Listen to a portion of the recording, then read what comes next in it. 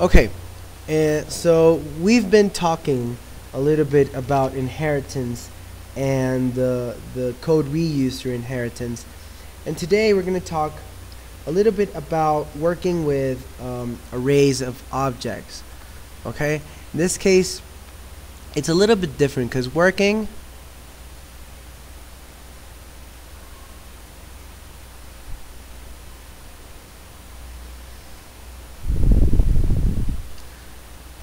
okay, now we know that an array can allocate many different types of variables. There can be reference types, there can be a primitive type, it can also have abstract or a concrete class, or even an interface.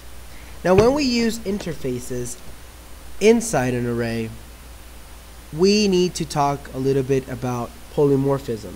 So we're going to talk about three things today. Let's say we have our interface that we always call shapes, right? So this is our interface where we have some methods, okay? And those methods are, let's review those methods, are probably area, draw, get x, get y, and stretch by. So we have get x, we have get y, we have stretch by, okay, we have draw. So these methods, remember, are common to all the classes that are going to be implemented by shapes. Remember that the classes implement the interface. So this is the interface, okay? Now these methods are going to be used or by any object of those classes, and we won't have to worry about what type of object is on each class. In other words, I have, let's say, three classes, okay? Remember that I have the circle, I have the rectangle, and let's say I'm going to make a triangle. And all these classes implement shapes. Okay? Now this circle, you can say that it has the wheel subclass. Okay? Now polymorphism is about sending messages from a wheel object, okay, to shapes using any of these methods and not worrying about the type of shape. If I am getting the x position of the wheel, I can use the direct method get position, get x position. So if I have a wheel object, okay, if I have a wheel object and I want to use the get x position, then I can use it directly. So let's say I built a new shape, okay, wheel, okay. After I create that new shape wheel, I can send messages to new wheel, okay, after I instantiate the wheel. Let's say I use the default constructor, so I have a wheel of a radius of 1, okay.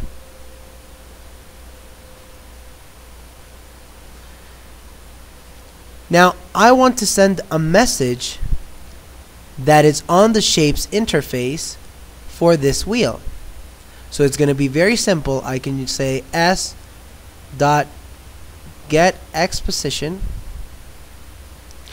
and I will get this immediately. Well, depending on what it returns, it must return two ints, or it must return an int, right? So now I am getting the x position from a shape that it was a wheel. So I can send direct messages even though these methods are on the shape interface. Okay?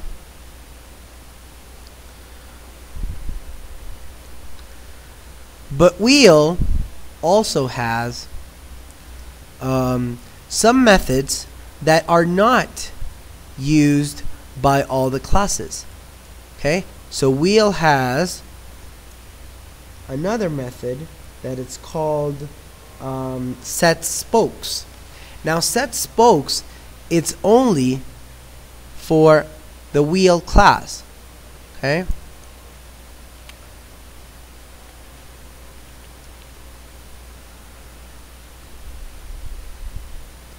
The set spokes method is only from the wheel class. So let's say I still have my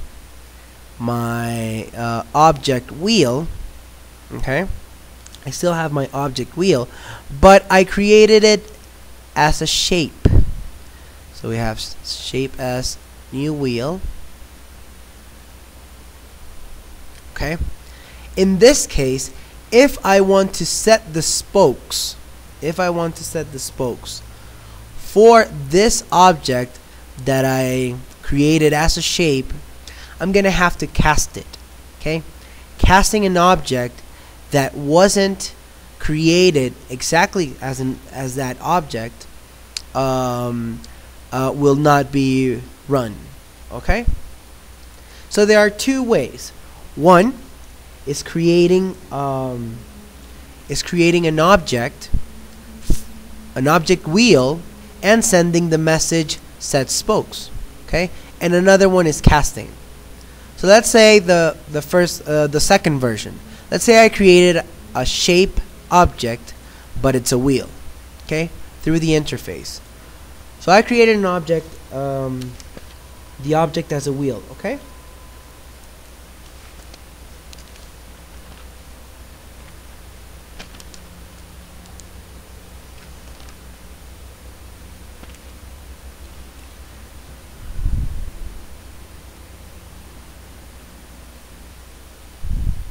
In order to use the method set spokes, I need to cast it. So what I will do is cast it as a wheel.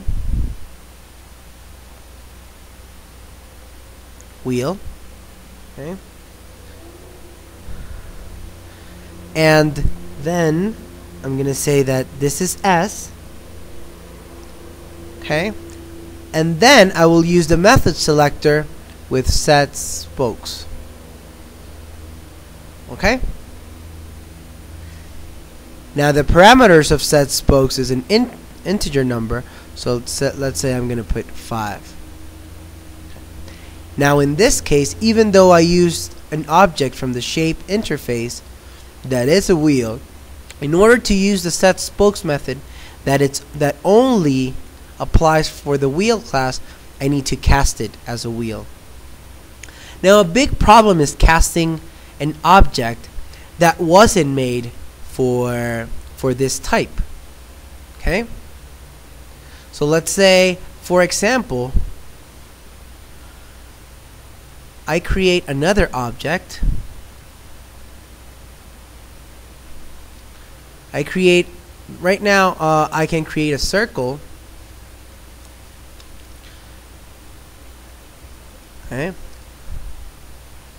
Let's say I create another object. Let's say C equals new circle. Okay? And I want to use the set spokes, but I'm casting it as another thing. So what if I say I'm going to cast a wheel, okay, C dot set spokes. Okay. In this case, if I cast this object that is supposed to be a circle and I cast it as a wheel just for using a set spokes method, it will return a runtime error of casting. Okay, it will return an error.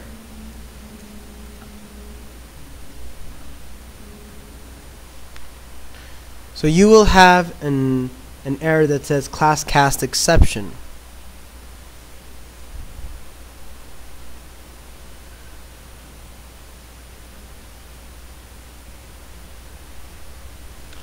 Okay, in this case, this error is when I apply a cast to an object that is not set as that type. Okay? Now this is the second version, like casting. You can also apply set spokes to an object immediately as a wheel. So I can create a new wheel, say S, new wheel.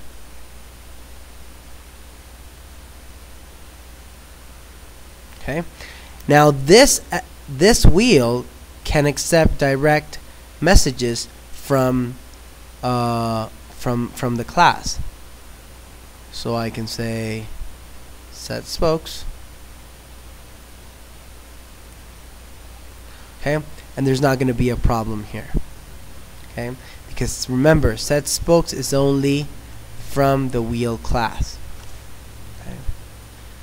So let's continue about talking about arrays of objects. Here's something that we needed to know about casting and polymorphism, but the real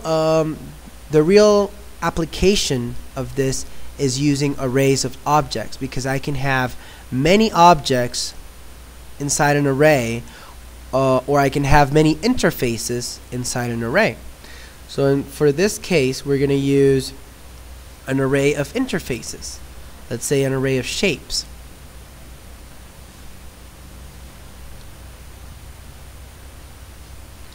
Okay. So what we're going to do now is create an array of shapes that have different types of shapes on each position of the array. So it's very simple. I can create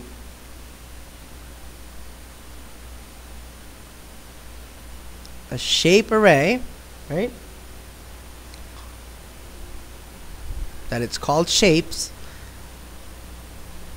and I'm gonna set it to 10 positions. Okay? After I create the positions, I have a table over here that I have shape 0, I have shape 1, so I have many shapes on this list of arrays. I have shapes on different positions. Okay, so I can create a shape on each position. So let's say on position 0, I'm going to create a new circle with the parameters of circle. That is the position on X, a position on Y, and of course the radius. Okay, I can even make a wheel on the next position with the parameters of wheel.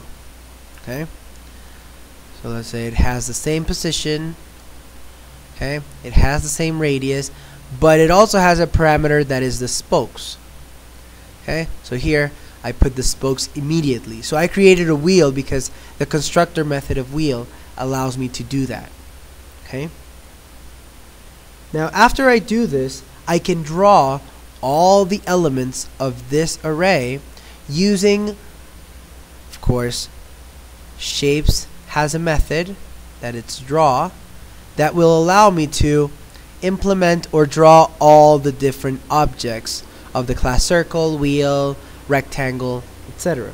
So for this I can create a very simple loop, but first I have to make the pen, use the pen application, the pen class, sorry, the pen, and I'm gonna create a new standard pen. Okay, now I will create a loop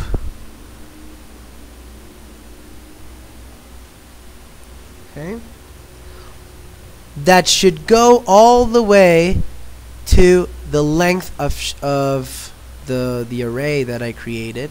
So So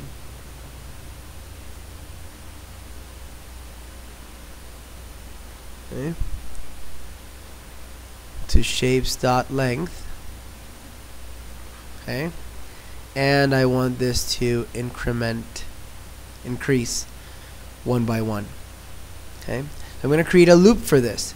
Now this loop is going to allow me to go around all my array, and of course I will use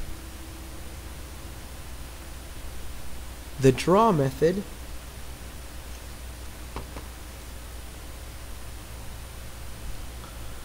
okay,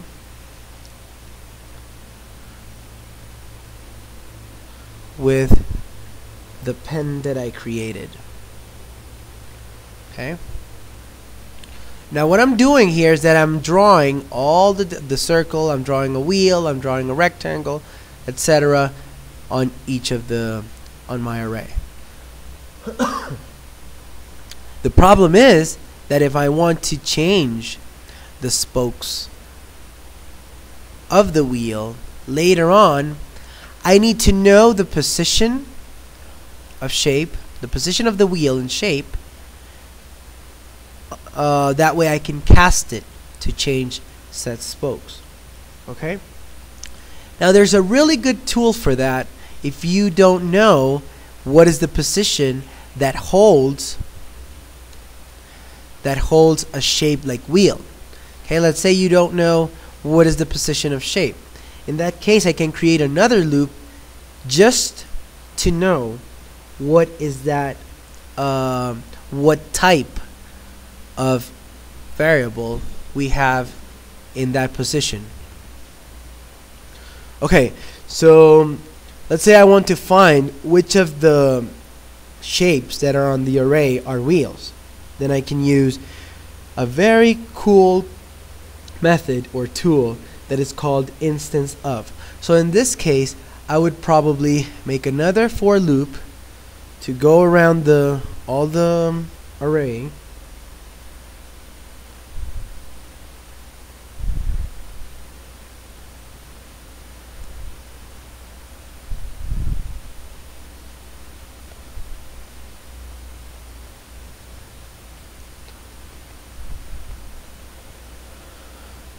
Okay, and in this case I can say that if the shapes on that position,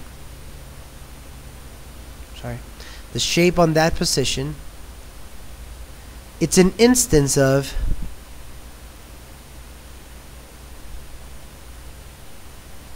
wheel,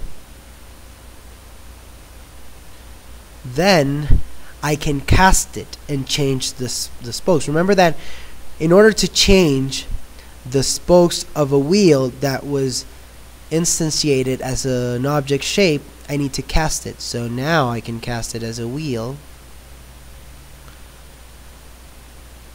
Okay, in that position with set spokes.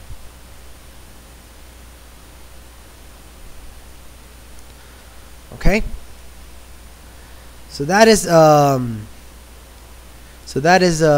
what it tries to do is that I can look for different instances of a new class that it's wheel or circle or triangle, because I know that wheel is a subclass of circle, so it has some methods that are not on the shape and they're not relevant of circle. Remember that wheel is an extension of circle. Like triangles, we can have equilateral triangles, isosceles, and those can be extensions of the class triangle. Okay? In that case, we have to cast in order to use those methods. Okay?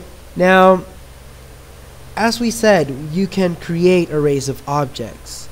The most general type of array is, of course, an array whose element type is object. This array is the most flexible of any we have seen thus far. Not only can we insert any object into an array of object, but we also can replace any array of object with another array of any reference type. Okay, now on the exercise 11.6, maybe you guys had some trouble understanding what was the problem. So I'm gonna make a short example of why was correct or incorrect when we were using it. Okay, now the first one, A, said there's an object. Okay, so you create an object. Okay, so an object array, and then I create a new object with 10 positions. Okay, and we're assuming that we're using the student class, so you have to be careful of the structure of the student class. So I can put a student here. If I create, like on position 0, I can create a new student, okay, with the default constructor. Okay, so I create a new student, and on position 1 I create a string that is called hi there. Now I think you need to review the methods, the advanced methods for strings. Okay, now if I want to print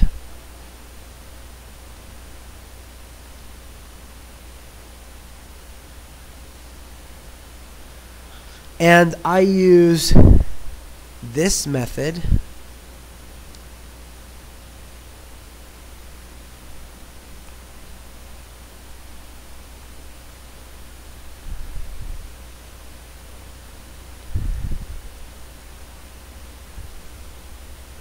okay, what is the problem? Okay, what is the problem here? Well, this is a string. Okay, these are an array of objects, and this is a string. If I'm using index of and object does not have that method, okay, remember that strings have some personalized methods.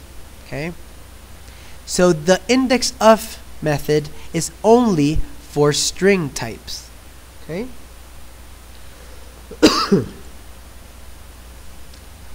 I need to cast it, and this is not done yet. Okay, I'm just saying that in position A1 there's the index of. So object does not understand index of. Object does not understand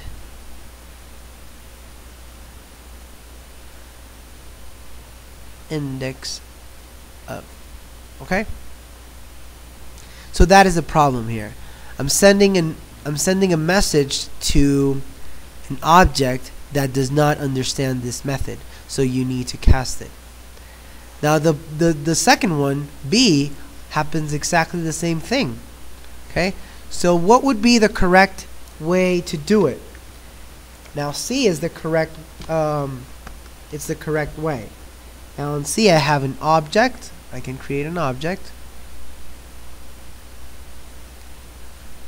array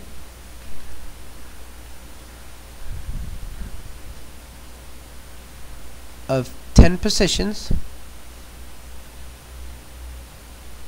On position 0 I create a new student,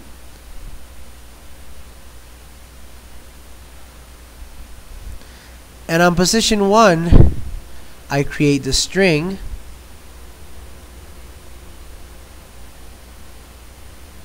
okay.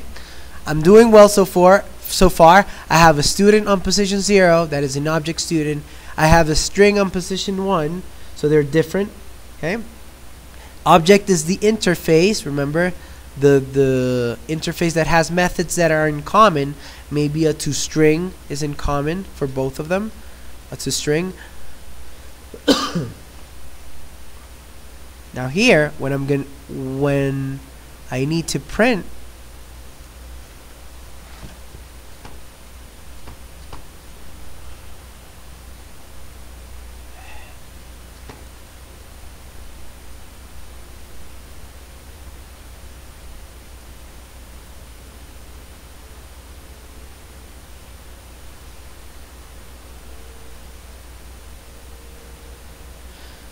I need to cast this as a string first. So I need to cast it as a string on position 1. Then I apply index of in order to use the method.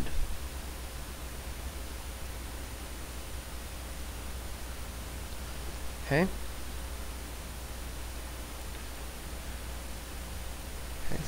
So this is the casting. This is the way that you should cast this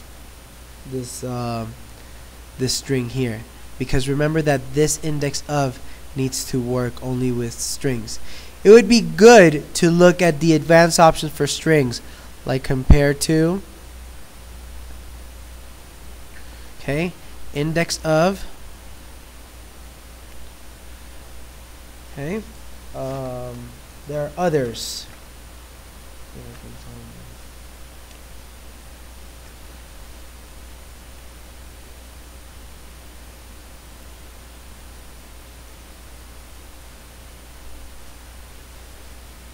Okay, and it's important that you understand what they return. Like compare to returns an int. Okay, when I use this method, it returns an integer number. Index of returns a boolean. I'm sorry, an int. Index of